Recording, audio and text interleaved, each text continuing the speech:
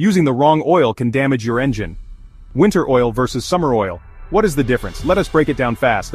Engine oil is not just about lubrication, it is about viscosity. You will see numbers like 5W30 or 10W40. That W stands for winter and tells how your oil behaves in cold temperatures. The lower the number before W, the better for cold starts.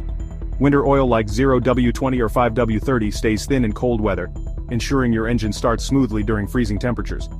It flows quickly and reduces wear on engine parts in the cold. Summer oil like 10W40 or 15W50 is designed to handle high heat without breaking down. It stays thick when your engine is hot, giving better protection during long drives and extreme heat. Live in cold regions?